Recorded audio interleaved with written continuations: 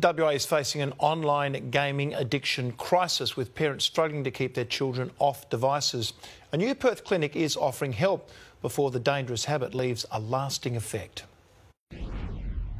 It's a popular hobby, but when does it become too much? When they start gaming at a level where they themselves are not able to stop.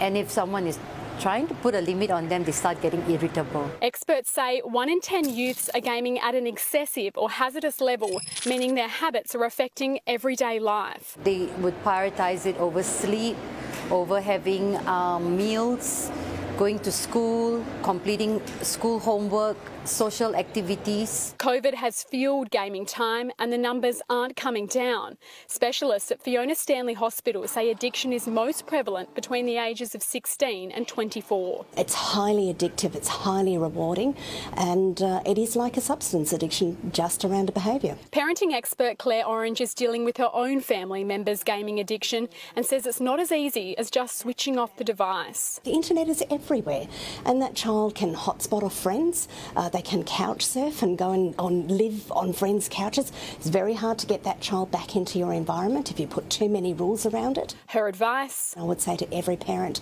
put down your own device, free up some time, understand that world, and then limit their time. If you suspect your child is suffering from a gaming addiction, the advice is to visit your GP, who may refer you to a specialist. Fiona Stanley's new youth inpatient unit is already seeing a rise in cases, with many children diagnosed with underlying conditions. If they are depressed or anxious, or they have some developmental disorder like autism and ADHD, we try and address that as well. Sarah Smith, 9 News.